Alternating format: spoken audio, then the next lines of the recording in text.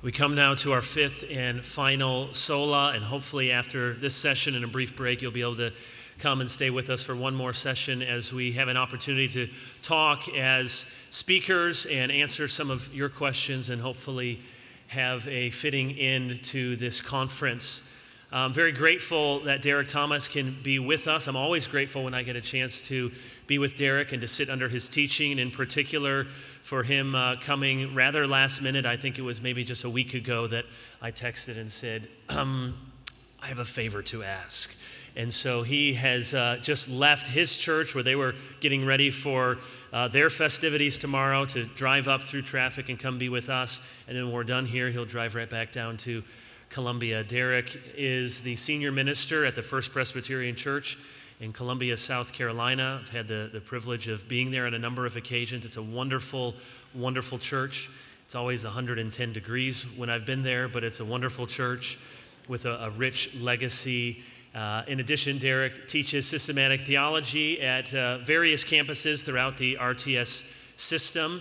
So as Mike said, there are a number of systematics professors here, and I get to hang out with them as the uneducated one among all of them. So it's great to have such smart friends. And that's the main thing I want you to know about Derek. He is a godly pastor and a good friend. And there are so many occasions when I've texted him and said, can you talk for a few minutes? Could you help us out here? And he's always been more than willing and eager to do so. And now I look forward, as you do, to hearing from him as he leads us in thinking on this great topic of God's glory. Derek, thank you for being with us. Let's welcome him.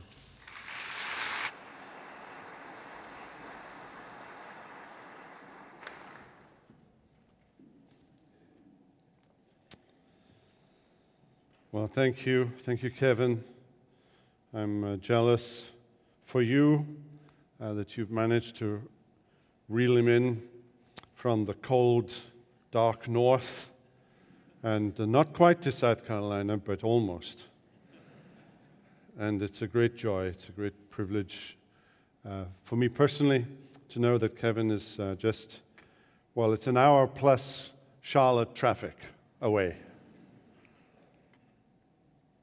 Well, turn with me, if you would, and it's an honor to come and speak to you this afternoon. I unfortunately was not here for the earlier sessions, and I hate that, and therefore I'm completely oblivious if I'm stepping on something that somebody else has said. I beg your pardon for that. The text, or at least the topic that was given to me was Soli Deo Gloria, the fifth of the 5 solas, and I immediately thought of the closing verses of Romans chapter 11. So turn to Romans chapter 11 and verse 33, and we'll be reading through to the end of the chapter at verse 36. Romans 11 and verse 33. Oh, the depth of the riches and wisdom and knowledge of God! How unsearchable are his judgments, and how inscrutable his ways. For who has known the mind of the Lord, or who has been his counselor? Or who has given a gift to him that he might be repaid? For from him, and through him, and to him are all things. To him be glory forever. Amen.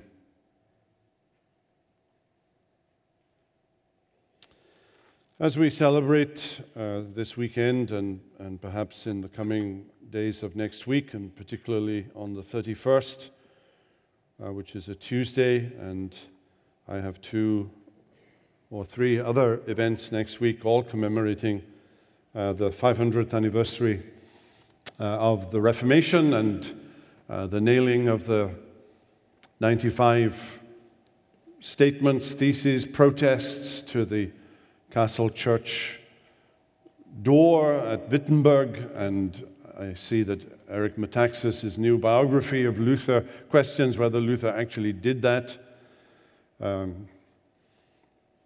He might have sent somebody else to do it, and that would have been fine. But whether he actually physically did it with his own hands and nailed those statements to the door as talking points for the Reformation, and if you've never read the 95 Theses, you probably need to do so in the next 48 hours, because you probably will not do it ever again until the 600th anniversary, and I for sure will not be around at the 600th anniversary. And they may surprise you, and you may already have spoken about this earlier, just how set they are in the context of events that were taking place in 1517, and particularly Johann Tetzel and the selling of indulgences and so on. And Luther is still perhaps on a trajectory towards understanding the gospel, and it may be another year or two. Certainly by 1520, I think he has been through the so-called Tower experience and has understood especially that formative text in Romans in chapter 1 and verses 16 and 17, that the gospel, therein is the gospel revealed in the display of the righteousness of God. And for the monk, Luther, lecturing, graduated with his doctorate and teaching biblical theology at the newly established university at Wittenberg. He did, as all professors in their first year or two hope they can do, that is, teach something that they already know, rather than teach something that they don't know. And what Luther knew, or at least knew in large measure, and perhaps knew off by heart, were the Psalms, because as a medieval monk, he would have sang and chanted the Psalms, all 150 Psalms, every week. That's quite a staggering thing, that in the 7 periods of worship each day, over the course of a week, he would have chanted the 150 Psalms, and by this time he had done this for a decade or more, and probably it's not an exaggeration to think that he knew the book of Psalms, at least in the Latin Vulgate edition of those Psalms. He knew them off by heart. And one of the things that came to him as he was lecturing on the Psalms was the frequency with which the psalmist mentions the righteousness of God, but often mentions it in a context and in a way that suggests that the righteousness of God was something of a blessing to us. Vindicate me in your righteousness, the psalmist says, for example, in Psalm, I think, 77. Vindicate me in your righteousness. And for the Augustinian monk, righteousness was something that terrified him, and the righteousness of God was something that terrified him. So how could God vindicate Martin Luther in his righteousness? It was more likely that in his righteousness he would cast Martin Luther out of his sight and into the flames of purgatory and hell beyond that.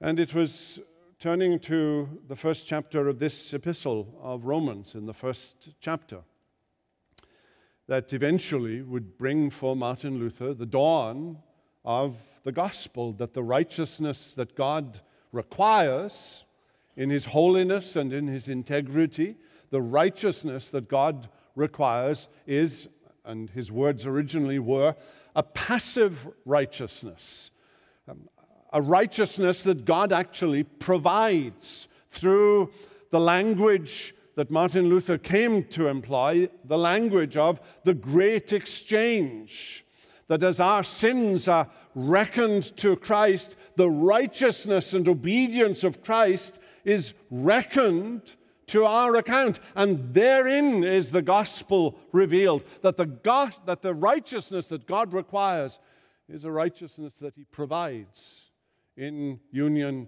and in communion with Jesus Christ. And here in Paul's letter to the Romans, Luther would go on to teach, after teaching on the Psalms, he went on to teach on the book of Hebrews and the epistle of Paul to the Galatians, which he would return to some 15 years later, and also to lecture through this magisterial letter of Paul to the Romans, in which Paul expounds the gospel that was discovered and rediscovered at the time of the Reformation.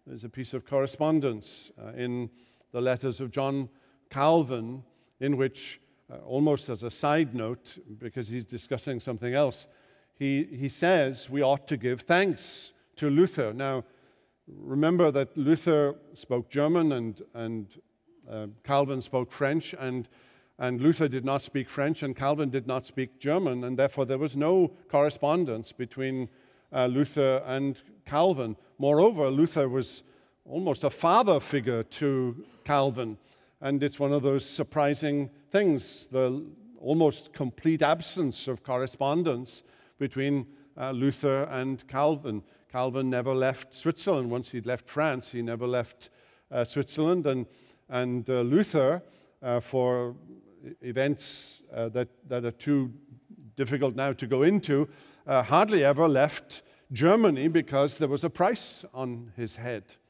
And in a piece of correspondence at much later time, Calvin says we ought to give thanks to Luther because he gave us back the gospel. And that's his language. He gave us back the gospel. So as we celebrate the 500th anniversary of the Reformation, that is its essence. Its essence is the gospel. Why do we celebrate this? Because it's all about the gospel. It's about our understanding of the gospel, and it's about our ongoing understanding of the gospel and how we need to preach that gospel to ourselves every single day, every morning when we arise. And Paul expounds on it here in his epistle to the Romans. He spends the first three and a half chapters, especially chapters 2 and 3, and into halfway through chapter 3, expounding the doctrine of sin and therefore the necessity of grace, that whether Jew or Gentile, there is none righteous, no, not one, for all have sinned and come short of the glory of God. We're going to talk in a minute about Soli Deo Gloria, the glory of God. To God be the glory alone. And the essence of sin, Paul says, and it's fascinating that that's how he describes sin in his epistle to the Romans. When you go to the epistle of John, for example, sin is the transgression of the law, and that has become the standard definition and understanding of sin in, say, the Shorter Catechism, that sin is the transgression of the law. But there's another aspect to sin. Not only is it a transgression of law, but it is also falling short of God's glory, the glory that God intended for us as image bearers. That one of the things that sin has done is rob us of that glory, for that for which we were made, so that there is a God-shaped void within our hearts, that there's always a sense in which, in the natural man, despite what he says, he has more knowledge of God than he ever will confess, but there's always that sense that we are falling short of that for which we were made. It was something Augustine expressed so vividly in his confessions, that we were made for God and for glorifying God. Thou hast made us for thyself, and our hearts are restless till they find their rest in thee. And that's what sin does in the heart and lives of the natural man. It causes us to fall short of the glory of God. And then halfway through the 3rd chapter, Paul segues into the marvelous and astonishing truth of justification. Justification by faith alone in Jesus Christ alone and apart from the works of the law, stressing the grace of God in our salvation, that justification is a declarative statement of this great and awesome God, that He treats us not as we are, but as we are in union with Jesus Christ received by faith alone. So that in Christ, as the examples of Abraham and David, those are the two examples. Where does Paul get his doctrine of justification by faith from? And he gets it from the Old Testament. He gets it from the narrative of two of the great men of the Old Testament, Abraham and David. That this is not simply a doctrine of the New Covenant. It's not simply that they were saved by works in the Old Testament and by faith in Christ in the New Testament. Paul's own doctrine of justification is rooted in the redemptive history of the Old Testament. Abraham was saved by faith in Christ and apart from the works of the law. David was saved by faith in Christ and apart from the works of the law. And then, perhaps in the 5th chapter, as he expounds on union with Adam and union with Christ, these two, and every single human being is in union with one or the other. And our future destinies beyond this life, a heaven to be gained and a hell to be shunned, is based entirely upon whether we are in union with Adam or whether we are in union with Christ. And from it, from union with Jesus Christ, comes that blessed assurance which is at the heart of the Reformation. It was Cardinal Bellarmine, the leader of the Counter-Reformation and leader of the Roman Catholic force against the Reformation, who said that the greatest error of Protestantism was not justification by faith, as you might expect him to have said, but that the greatest error of the Reformation was assurance. Because if you are assured, you don't need priests, and you don't need confessionals, and you don't need the ritual and ceremony of the Roman Catholic Church and its treadmill of sacramentalism. It was such a liberating thing that we are all priests in Jesus Christ and receive the absolute assurance that in Him, by faith in Him, we are reckoned to be law keepers and covenant keepers. And it was a doctrine that the Roman Catholic Church, and Cardinal Bellarmine in particular, said would lead to antinomianism. And indeed, that is at least initially the conclusion. Because Paul, in the first verse of chapter 6, actually asks that question, shall we sin that grace may abound? If you've never asked that question, you haven't understood justification. If you're not tempted to antinomianism, if you're not tempted to say, well then, it doesn't matter what I do, because my past sins and present sins and future sins are all forgiven. If you're not tempted to ask that question, you haven't understood justification. And so Paul begins to answer that question, and his answer is immediate, and in at least the King James Version, the answer is, God forbid, meganoito. This cannot be, because we don't just get forgiveness of sins in Jesus Christ, we get Jesus Himself.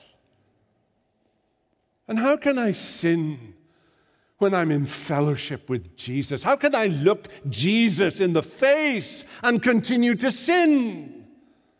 How can I hold His hand and watch pornography? It cannot be done. And so Paul expounds on the doctrine of sanctification and the consequence of justification and union with Jesus Christ, reaching that peroration at the close of the 8th chapter, that nothing shall separate us from the love of God which is in Jesus Christ our Lord. Not life, nor death, nor angels, nor principalities, nor powers, nor things present, nor things to come, nor height, nor depth, nor anything in all of creation, because we are more than conquerors through Him who loved us. And then he segues into chapters 9 and 10 and 11 and talks about Israel and talks about the church and reaches then this astonishing conclusion after beginning with the doctrine of election. Because How can this gospel be true? How can I be a child of God? What is the reason this afternoon that I am reckoned to be righteous in Jesus Christ and that I am promised an eternal future with Him? And the answer is that we're not just Johnny-come-latelys. This is not some whim that God has embarked upon. It has been God's choice. It has been God's mind. It has been what He has been about from the very beginning, from before creation. And He launches, therefore, into an explanation of the predestinating work of God and the sovereign electing purposes of God and the doctrine of preterition, difficult as that is. Jacob have I loved and Esau have I hated, and so on, and comes then to this extraordinary conclusion. Oh, the depth of the riches and wisdom and knowledge of God. Well, that's a long introduction, and if I was preaching a sermon at RTS Charlotte, I'd fail because now I've committed the unpardonable sin that I'm now racing against the clock. But I want us to see three things here as we try to think about Soli Deo Gloria. We've thought over these last 26 hours about faith alone, sola fide, without our being obliged to work for it, sola gratia, God's free favor alone, without our having to earn or deserve it first. We've thought about solus Christus, Christ the God-man only, without any other mediatorial agent, whether that agent be priest or saint or virgin, by Scripture alone, sola Scriptura, without regard to such unbiblical and unfounded extras as the doctrines of purgatory and of pilgrimages and relics and papal indulgences and devices for shortening one's stay in purgatory. And praise for salvation to God alone, Soli Deo Gloria. And what we have, first of all, is a vision of the incomprehensibility of God. Oh, the depth both of the riches and knowledge of God. His ways are past finding out. It's quite extraordinary, isn't it, that Paul is the one who's saying this, because Paul had a great mind. If you could measure the intelligence of these four guys sitting down here, it would be off the scale. And each one knows stuff about particular things that are definitely off the scale. And one is in awe of them, and I am in awe of them. But they are absolutely nothing in comparison to the Apostle Paul. Paul had one of the greatest minds of the first century. He had a phenomenal education under Gamaliel. He had studied philosophy. He had studied Plato and Socrates and Aristotle and others. And he could have taken on any of them, the best of them. He could have stood in the marketplace in any city in the Roman Empire and argued his case. He had a phenomenal mind. Peter, the Apostle Peter, says something, and it always brings me great comfort. He says there are some things in Paul that are hard to be understood. I find that amazingly refreshing to think that even one of the apostles, whom the Holy Spirit employs as an organ in the giving of Scripture itself, finds some things in Paul difficult to understand. I have absolutely no idea what Paul is talking about women's head covering. I've studied, I've read lots of stuff about it, and I'm still puzzled exactly what it is that he is saying. I'm currently preaching on Galatians, and I foolishly thought when I began that this was a relatively simple epistle to understand. It's one of his earliest epistles, and then in chapter 3 he just goes AWOL, and And there's a logic in his argument about God being one and the law being given through a mediator and so on that absolutely floors me. I have no idea of the logic of it. And I have to tell you, when I preached a sermon on it recently, I just skipped over it. Because I thought, if I even begin to go down here, I'm never going to come out again. I'm going to be lost in a labyrinth that I'd need to tie a piece of rope in order to get back to the logic of Paul's argument. So I thought, I'm not even going to touch it and hope nobody notices. But of course, everybody noticed. And I was quizzed about it on the way out. Well, Paul is saying here, as he contemplates the being of God and the mind of God and the knowledge of God, it is past finding out. There is no bottom to it. Augustine, when he was in his discussions about the Trinity, and he makes this comment that the doctrine of the Trinity is shallow enough for children to paddle in and deep enough for elephants to swim in. And then he goes on to say, I see the depths, he said, but I cannot see the bottom. I see the depths. My mind hurts, but I can't see the bottom of it. I'm often amazed. It's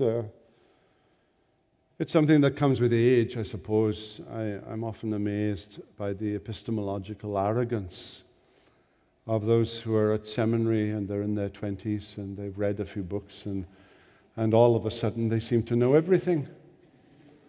And frequently I'll have people come and say things like, I like to think that, and I don't let that sentence end. Because in one sense, what you think is of relatively little importance at this stage, because you're here to learn. And I know that's terribly old-fashioned, and there's a president here of the seminary, and I'll repent immediately afterwards. But I do find that epistemologically arrogant, that you need to sit at the feet of some of the great minds, like Augustine, like Calvin, like Edwards. It's something that the Old Testament prophets were sensitive to, and Paul quotes here from the 40th chapter of Isaiah. To whom then shall you liken me, or shall I be equal, says the Holy One. Who has known, and this is the quotation here in verse 34, who has known the mind of the Lord? Or who has been his counselor? We do it all the time, of course, in pastoral situations when we find ourselves in providential circumstances that are difficult to understand, and we sometimes think that God has got it wrong. Maybe he lacks some information. Maybe the logic of his argument is faulty, and we try to quiz him and try to put him right on a certain matter, because what has happened can't possibly be God's providence for us. And the prophets of the 7th and 8th centuries, as they were contemplating vast changes in the layout of world history, in the coming of the Assyrians and the Babylonians, and they're saying, who has known the mind of the Lord? When Calvin preached a series of sermons on Job in 1554 and 1555, these were midweek sermons, and he preached them over a period of about 14 months or so, beginning with the first verse of chapter 1 and ending in the final verse of chapter 42, some 14 months later, 159 sermons later. But in the very first one, in February of 1554, he begins by saying, it is a great thing to be subject to the sovereignty of God.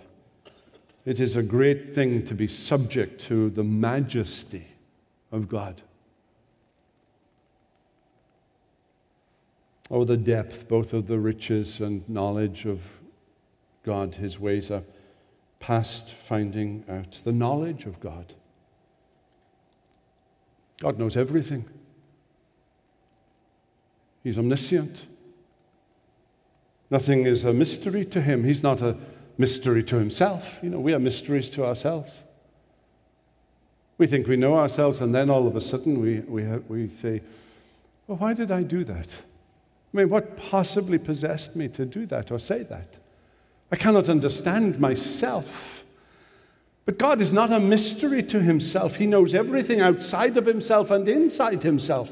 He knows the past and the present and the future, and there are no surprises. There is no openness as far as his knowledge of the future. There is no risk for God in the future. There is no stray molecule. There is no black hole.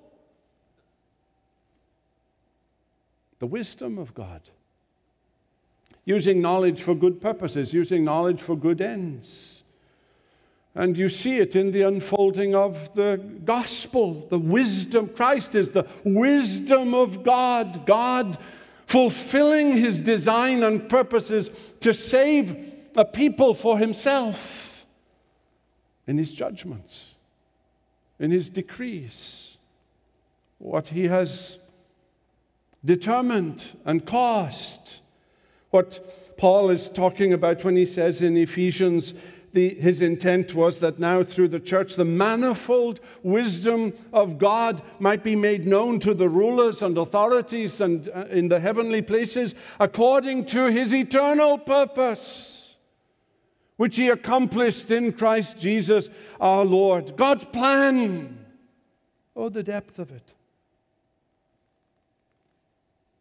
God is incomprehensible to us. It's not that he cannot be known. He can be known. He can be known. He reveals himself in creation, and he reveals himself in his word, and he reveals himself in Jesus Christ, and God can be known. That's the glory of the gospel this afternoon, that we can truly say, I know God. I know him. I know him personally. I know Jesus. He walks with me and he talks with me, and sentimental as that may be, that is true.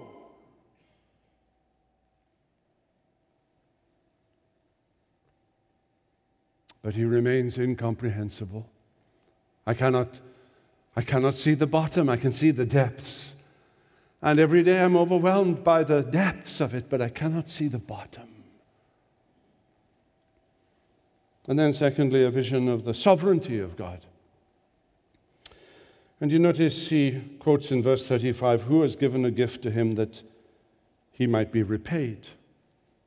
As though God was obliged to us in some way. I keep looking down because at First Presbyterian Church there's a step here. And if you take a step backwards, you are going to do damage to yourself and others. So I'm a little nervous about, that's why I keep looking down, but I'm okay, I can step away. This quotation in verse 35 is from the book of Job. It's actually from the conclusion of the book of Job. And what is the book of Job about?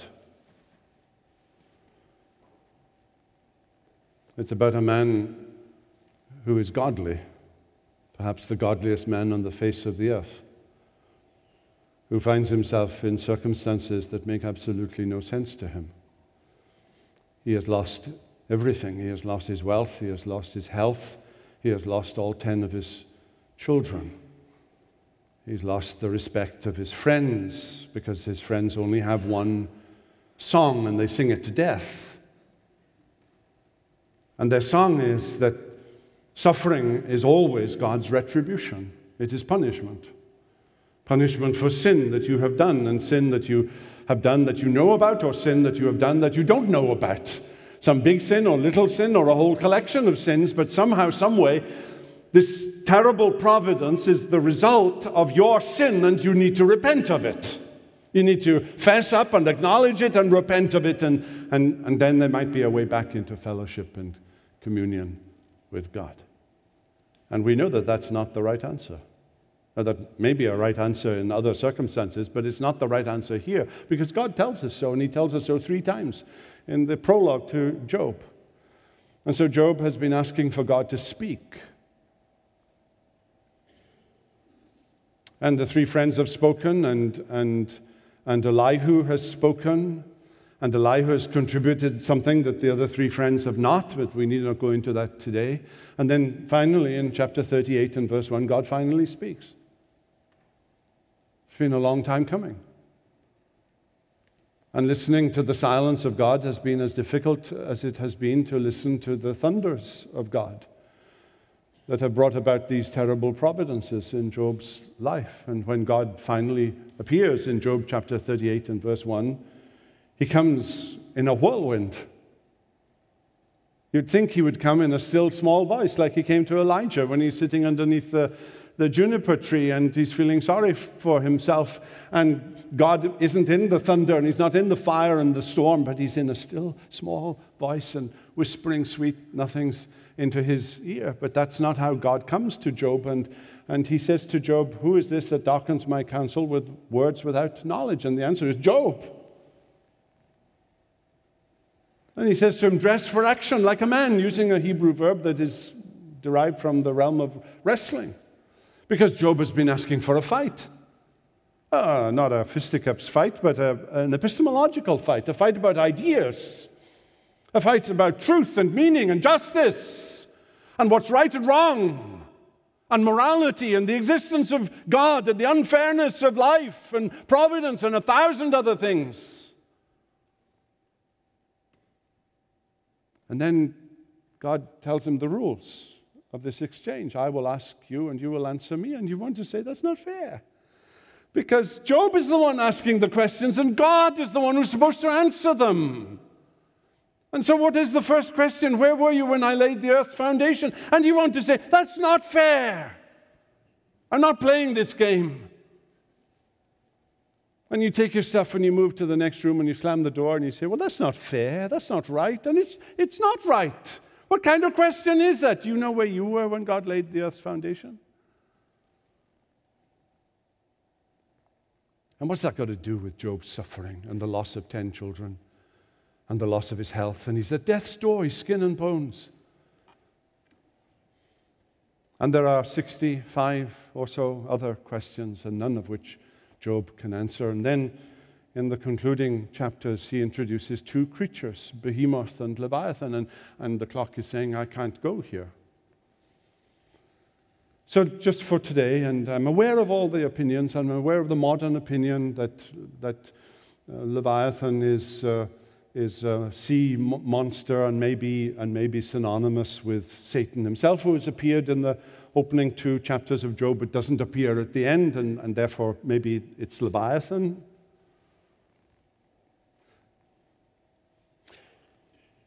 Let me just cite an authority, Klein's on Job, one of the world's leading authorities in the book of Job, 3 volumes in the Word Biblical Commentary, more reading than you have a lifetime to read. It's completely over the top. But his conclusion is that Behemoth and Leviathan are an elephant or a hippopotamus and a crocodile. So let's just go with that. Just for today, it doesn't make any difference to the point that's being made. Why did God make a crocodile?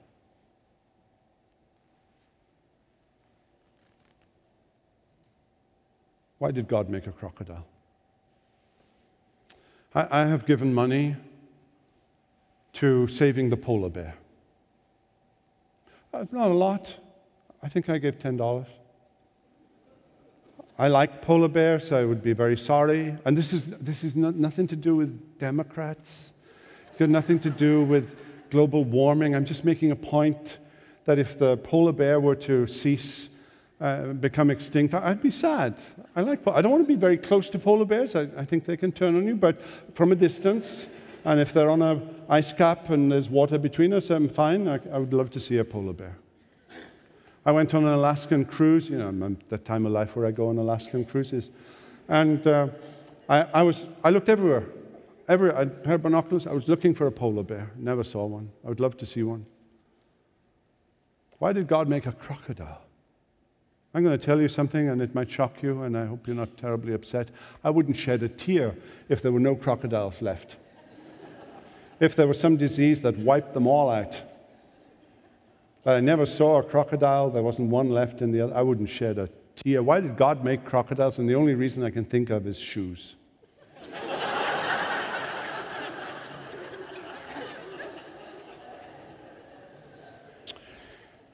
Well, that's the question God puts to Job, you know. What a strange question. Why did God make Behemoth and Leviathan? A land creature, a sea creature, water creature. And I know the answer. I know the answer. And the answer is, I don't know. That is the answer. I don't know. I have no idea what possessed the mind of God to make a crocodile. Except this.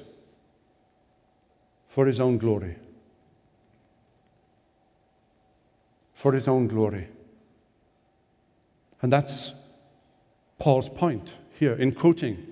Do you think God is indebted to you? Who is given to God that he might repay you? Do you think he owes you something? Like he's got an I owe you. Look, I owe you a favor. I owe you an explanation. These terrible things that come into the lives of God's people. Terrible things. I had a text message on the way up. I can't relate it to you, but if it's true, and I will find out after this meeting, if it's true, it's terrible. It's awful. Something terrible has happened to a certain family. Something really bad has happened. And I know that when I go and visit later on this evening, I'm going to be asked this question, why? Why? Why me? Why now? Why in this way? Does God not love me? And we think he owes us an explanation. We're entitled to an explanation. And Job didn't get an explanation. He never got an explanation. And this is Paul's point. Paul is speaking about the plan and the purpose of God on a cosmic scale, but he doesn't owe you an explanation. Why does he elect some and pass by others? That's not just a theoretical question that we ask in a class in ST1 when we're dealing with the doctrine of God proper. It's a question we ask about our loved ones who die without faith in Christ, and for all we know, they've gone to hell. Why does God show his love to one and not another? Why are you a professing Christian this afternoon? Because in one sense, the Reformation says it has absolutely nothing to do with you. Now, in another sense, it does, of course. We're not automatons. You have to believe, you have to exercise faith, you have to repent of your sins. But you couldn't do that unless God, first of all, worked in you.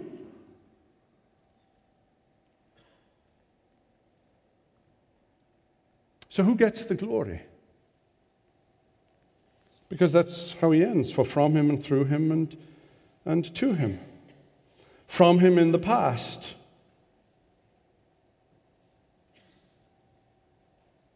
Of him, from him. Everything has come into being by the decree of God, by the purposes of God. All things bright and beautiful, all creatures great and small, all things wise and wonderful. The Lord God made them all.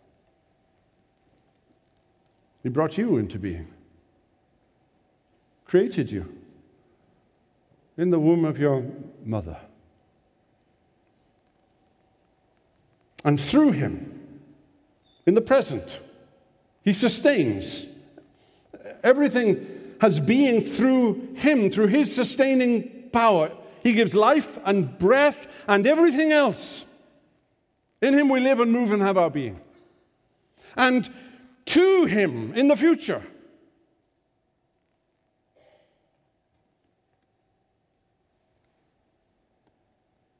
to him be the glory. What does the Reformation do? It makes us small in one sense. Small in ourselves, small in our estimation of ourselves. And then it makes us great. It liberates us. That's why Luther wrote, One of his first books that he wrote was on the freedom of the Christian man, because the gospel liberates us. God alone is Lord of the conscience and hath left it free from the doctrines and commandments of men. That's one of the most liberating truths in all the universe. And the Reformation gave us that, so that we might live as God intended us to live, by the power of the Holy Spirit in union with Christ, on a journey that's going to take us all the way home to a new heaven and a new earth. That's why Calvin made it his motto, his family motto, his personal motto. Cor meum tibi offero, Domine, prompte et sincere. I offer you my heart promptly and sincerely. If the Reformation has humbled you to that extent, praise God. Live for his glory and not your own. You have your futures before you. Some of you have more future before you than others.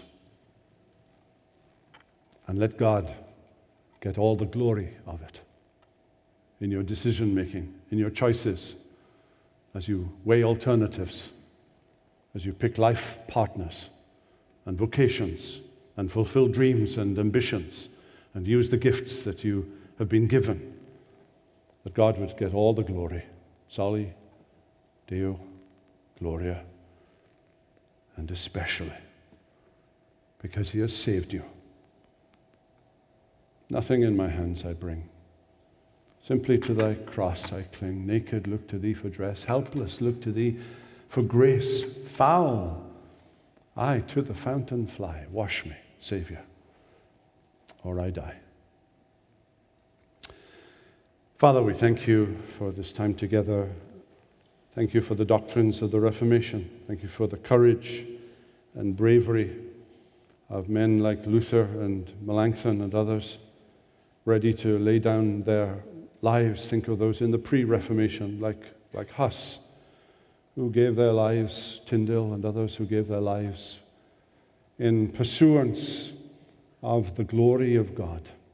And we pray today, grant us a vision of that glory.